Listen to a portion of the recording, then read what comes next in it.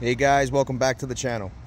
Today I just wanted to do a quick update video regarding MHD Stage 2 as well as what's done to the car so far. I'll start with the outside. Super wheels, 10mm spacers in the front. A little dirty right now because I was just driving it pretty hard, but whatever. Got the M-style mirror caps, gloss black grille which was added.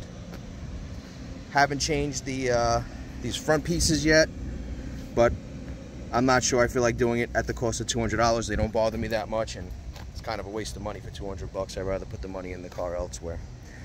What else is done to the car? Got my tints done, 20% all around. RW carbon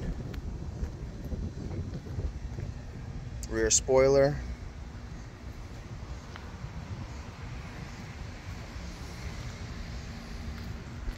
Carbon fiber exhaust tips with them logos. I apologize for the wind. And the rear diffuser.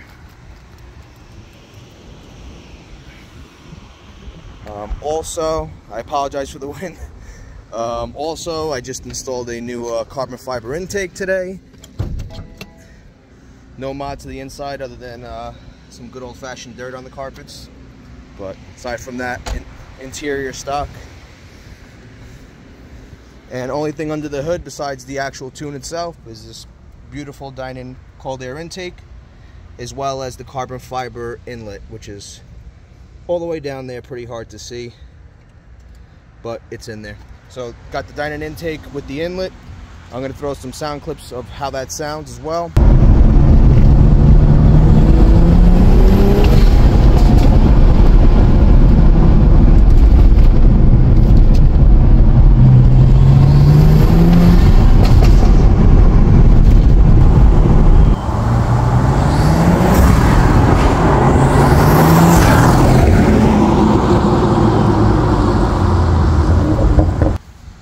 And I'm going to go over what I feel about MHD Stage 2 as far as the 93 octane versus the 91 octane tune. There's some good interesting information, so here we go.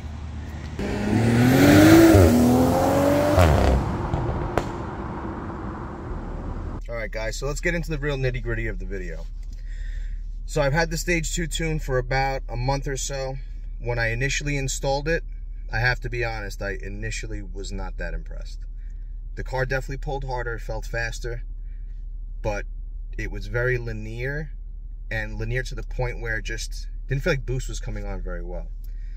So after just driving and driving, I didn't feel it got any better. I decided to run a little bit of E85. Put 1 gallon. This is for MHD Stage 2 93. So I'm like, let me put a splash in 93, see if it helps. I mean, I didn't feel any difference. So essentially, initially, I was a little disappointed. So I'm like, what could possibly be wrong? You know, these cars make good power when they're tuned. So after reading a bunch of articles, stuff like that, I came to the realization, let me try the MHD Stage 2 91 octane. As soon as I ran that tune, the car felt so much quicker. So with that being said, it's all about gas quality. If you do not have good gas quality where you are, which I thought I did, I do not. You are not going to get the full potential out of the tune. Basically, you're just going to start pulling timing, and the car is going to make less power than it would on a lesser tune. So me running the 91 octane tune blows the 93 octane tune out of the water for my fuel that's here where I'm located in Long Island. Other people may have good fuel. I'm going to try to see if I can get some Sunoco 94, which is further out of the way from me. It's not very convenient, so to be honest, it's probably not worth it. I won't be getting it very often, so the 91 tune is the sweet spot for me. I'm eventually going to do like a, E40 blend, and it should be really nice. I shouldn't have a problem. The E around here is actually good.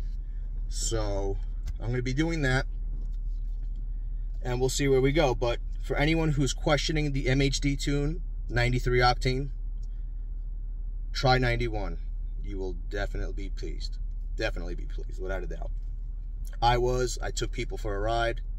They noticed a difference, so it was night and day. It was almost going from, I would say, maybe stage 1 to stage 2, or it was a big difference. I definitely felt a great improvement in performance. I was very happy, and now I can say I'm happy with it. I also just recently installed a Dinan intake. I did a little walk around before, as you saw. Sounds pretty good so far. It feels pretty good. I honestly feel like it made a difference. Most intakes don't make a difference. They're just for sound. This one does make some sound. It's not crazy, but it does sound better. You get all the cool turbo noises and stuff like that. So, you know, makes the car a little more enjoyable. It definitely sounds more aggressive. My exhaust note, on the other hand, does sound more aggressive. I do have the Stage 2 tune, but I'm getting a little more of a throatier sound out of the exhaust and more pops.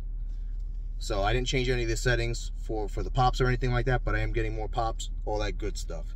So the exhaust note sounds better. The car overall sounds more aggressive. So win-win. I'm going to be posting numbers soon, see how much better the Stage 2 tune is over stock. Stock with downpipe only, I ran an 1199, which is pretty good. This is an Xdrive car. I ran 1199 at, I believe, 113 miles an hour. So that was a pretty good run for a basically bone stock car. Let's see where we're at with the tune. Hopefully we're around the 1150s.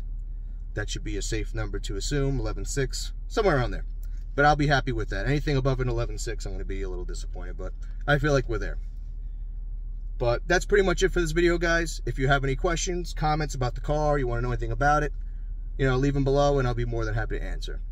So, like always, guys, like, comment, subscribe, and I'll see you next time. Take care.